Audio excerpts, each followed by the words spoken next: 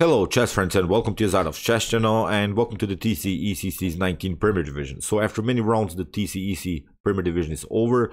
Stockfish has won the Premier Division with a comfortable 2.5 point lead in front of Lilith 0, but still in order to win the TCEC's 19 Stockfish has to play the super final against Lila. We have expected that outcome, of course. Lila C0 and Stockfish are simply too much stronger than these other engines, although we had really great engines like Fire, Komodo, Stockfish, Ellenstein, and really this brutal engines, but simply it's a huge difference between Stockfish and Lila Caesar and these other engines. That's why this super final is fully deserved, and we're expecting again a brutal final, as we have seen now in the previous TCEC seasons that Lila C0 was always a little bit slightly better, but now the Stockfish engine is the top favorite in the finals. I think Stockfish will brutalize Lila in their 100 match game. So today, before this super final starts, I decided to show you another great gameplay by Stockfish against Komodo, and this was a very intense game, as Komodo was the only engine who managed to get a win against Stockfish. And I've also analyzed the game. So basically they played the same opening, so Stockfish had to play sort of a dubious opening with the move queen to c7. It will happen again now from Komodo's perspective. Komodo will have to play also this little bit bad line, and Komodo managed to win the game, as I said, with this slight advantage with this bad opening. Now it was time for Stockfish to show how Stockfish will brutalize this bad opening, and it happened really in an early stage of the game. It's really incredible how Stockfish punished this slight inaccuracies in the game. And the cool part about the game is that I mentioned in my analyzed game of the Komodo versus Stockfish, when Komodo won the game, that this knight to b5 is a common tactic that you can use against, for instance, the knight of defense. And the funny thing is that Stockfish applied this knight to b5 sacrifice. I was really happy because I suggested that move, and the Stockfish played that afterwards, so I was really happy when that happened. So it's really a brutal game. If you have troubles to play against the Najdorf or the Schevening setup of the Najdorf, be prepared. This is really a brutal attack again by the fish. So let's check out now the game. As usual, we say round 1 and fight. So e4, c5. So that was the pre-arranged setup. So as I said, Komodo won the game in the same setup. We have d6, d4, c takes d, knight to d4, knight to f6, and knight to c3. a6, the knight of preparation. We can play, of course, e6 or e5. The e6 is the Schevening setup. Here, bishop to e3, and now we have the Schevening. I really like to play the Schevening. There are the main ideas about this setups of blacks is, of course, here this restriction of minor pieces, so no minor piece activity can happen here on the 5th rank. There is also this potential expansion with the move b5 if white castles on the queen side. But there is one main problem about the Schevening setup. There are always these tactical threats, as I said, around the square b5, but also we saw that Komodo crushed really Stockfish with the knight to e6 sacrifice. So these are the tactical targets, of course, of this opening. So it's really important for us to see this top engine games, as I said, Komodo played this knight to e6 sacrifice. Stockfish will apply now the knight to b5 sacrifice. So as I said, for those who have troubles maybe to play against the Schevening, these two games are perfectly fine. So f3, this is now this common English attack, f3, g4, g5, h4, h5. I mentioned it also in my previous analyzed game. The main idea of blacks is sometimes to stay with the king in the center, or black will castle on the king side too. So black will not castle on the queen side, never in these types of setups. So that's why we should immediately prepare here king side expansion with the potential g5, g4, g5, h4, h5 moves. So here b5. You see, black has already an expansion.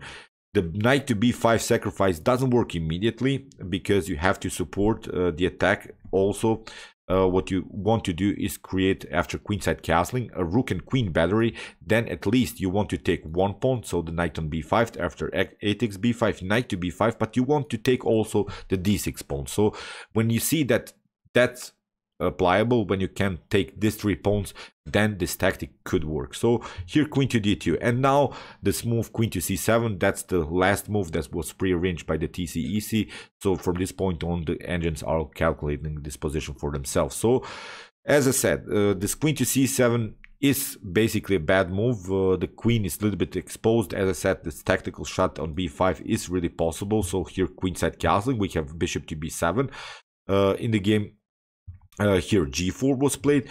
If you try here b4 immediately instead of this bishop to b7 idea, it seems like a dangerous idea, as you have already dangerous attack against the knight, but it's really a bad move because we have knight to a4, and you cannot attack the knight with bishop to d7 as queen to b4 will happen. So if you try, for instance, to protect here instead of bishop to d7, if you try to protect your b4 pawn and try maybe something happen here, then knight to b5, you see you lose your d6 pawn. First of all, you could after the move queen to c6, we can also play knight to b6. So you see these knights are already very dangerous, and it's game over here for black. So black has to be careful also about this move b4. So you see you have to prepare this b4. You cannot just rush into attacks. Here bishop to b7 was played by Komodo, and now g4.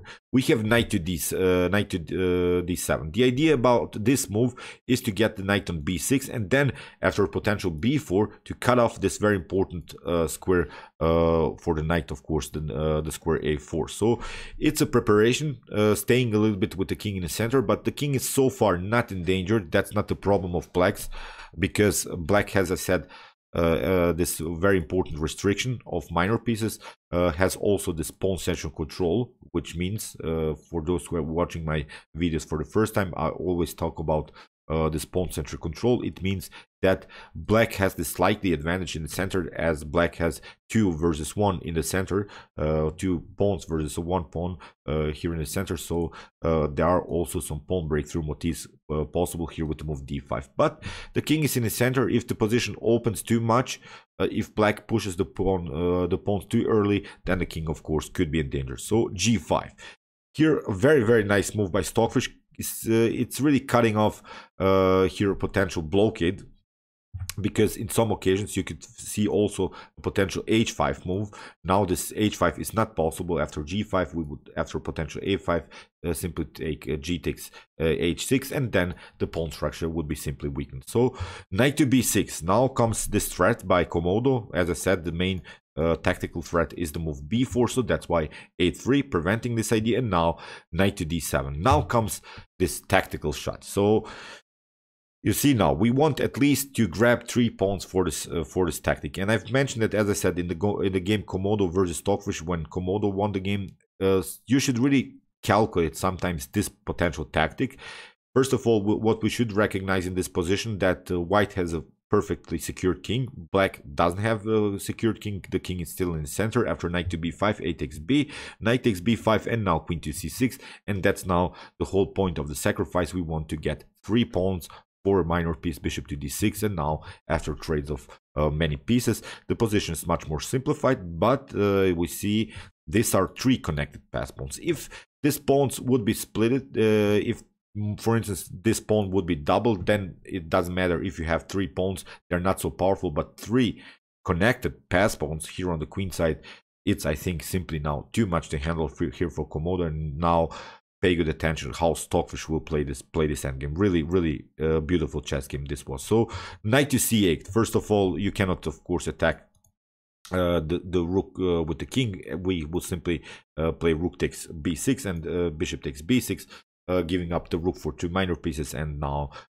simply going with the bishop pair and 3 connected pass pawns against the rook, and it's game over for black. So that's why knight to c8, kicking away the rook. We have rook to d4.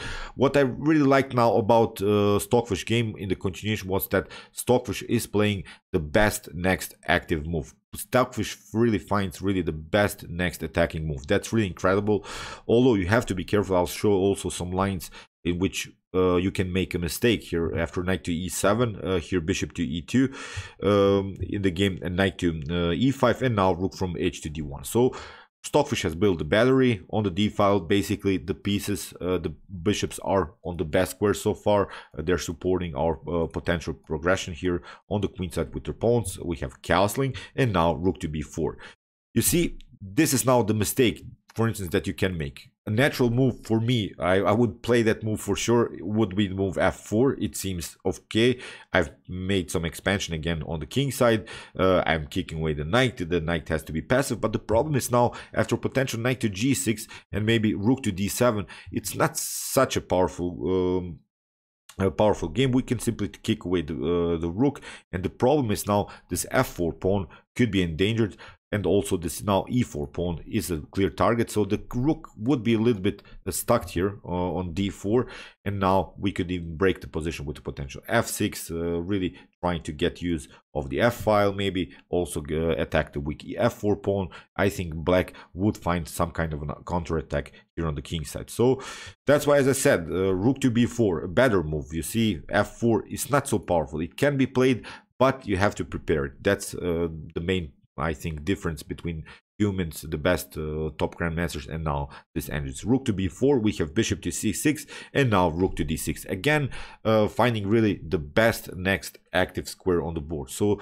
it's really just an improvement of the position of the rook, simply creating a rook lift. There's really no better square for the rook now on the board than this square d6. Again, a perfect move by Stockfish. Rook to c8, and now finally f4, because it's a new position. Now the rook is not anymore on the f file, where it could create maybe some dangerous attack against this weak f4 pawn. So that's why knight to g6, and the pieces are now a little bit out of game. You don't want to have your, of course, your knight on the edge of the board. Now this knight is really out of game. So rook to c4, we have knight to h4, and now f5, breaking the position. This is really a great move. It seems that basically this f5 square is 3 times protected, but Stockfish plays f5 anyway. E takes f5. Now comes the main tactical threat about this move, bishop to f2. So attacking the knight. The knight has to come really on a really weird, unnatural square. The knight is really endangered here, and now finally e takes f5. The problem is now knight to f5 doesn't work, because this knight is a little bit overloaded to the defense of the bishop on c6. We'll simply grab the bishop, so that's why bishop to a4, and now rook to d2.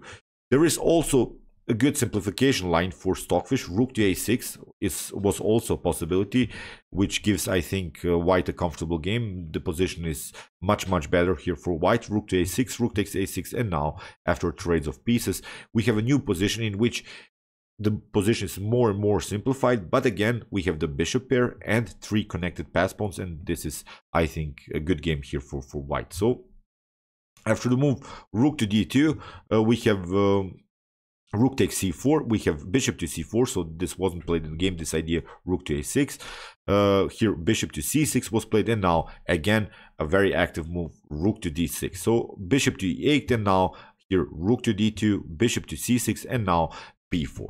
Now it's really time to expand. You cannot take, of course, the pawn on a3. You get checkmated with rook to d8. So that's why knight to f5 first, and now comes really a great tactic, a4. Pay good attention now what Stockfish has prepared here. First of all, you cannot take with the rook because you get some b5, but you get some b5 moves and your bishop is out of game. So if you take with the rook, then you get rook to d8. That's also a nice tactical preparation here by Stockfish. In the game g6 played by Komodo, simply creating some breathing spaces for the king. And this pawn on g5, also pay good attention. It will play a very important role now in the continuation of the game, because it seems to me that when Stockfish plays the game, every pawn move, every bishop move has really its meaning. That's why this g5, it's not only a pawn just like that, it creates really a nice checkmate pattern, which I'll explain now in a couple of moves. Here b5, we have rook to a4, and now bishop to b3, kicking away the rook. We have bishop takes b5, and now after bishop to a4, we have bishop to a4, and now comes really the tactical problem. We'll give that that was pathetic here by Komodo, because there is now the tactical shot here, rook to d8. For instance, here bishop to c5. played by Stockfish. The main tactical threat, as I said, is rook to d8. And you see now the knight is hanging. So if you try something like knight to h4 to get out of the range of the rook with your knight, then you get checkmated. Rook to d8. That's why this pawn on g5 is very, very important. Now after king to g7, we have a check. You can move maybe here to h8, but now bishop to h6 and it's game over. You can only cover with the bishop, but it's rook takes e8 and it's game over. So that's why you see bishop to a4 and now bishop to c5, the discovered attack on the knight.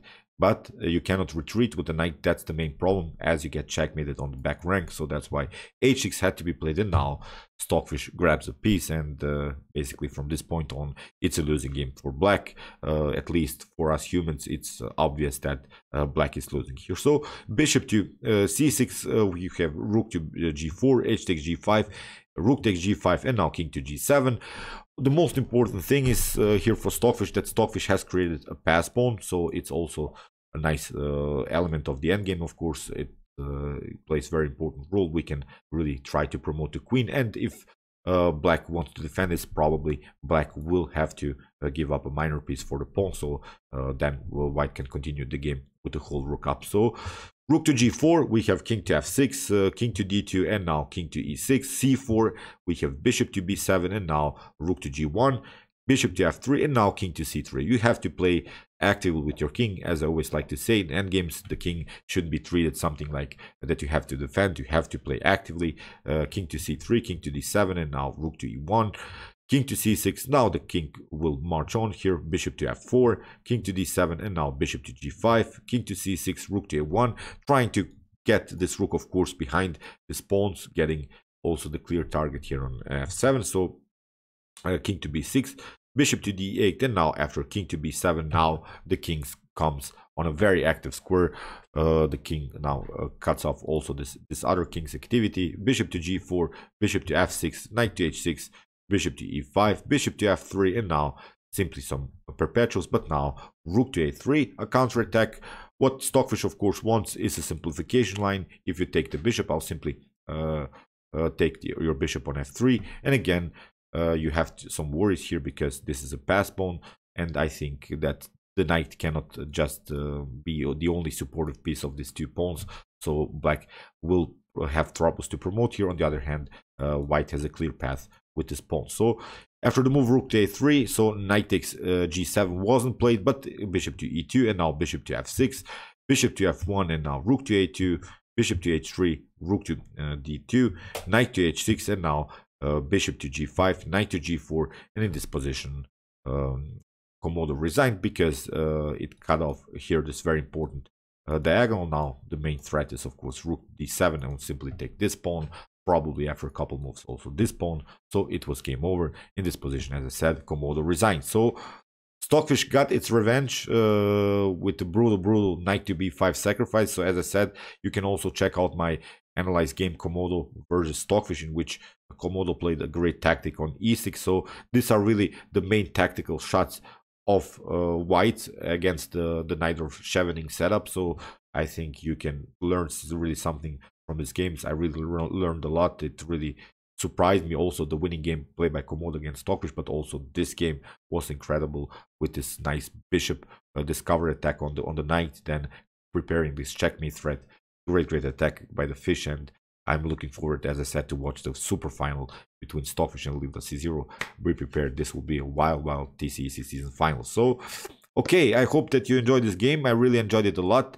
If you want to see more brutal attacks like this, check out my other commented chess games played by computers.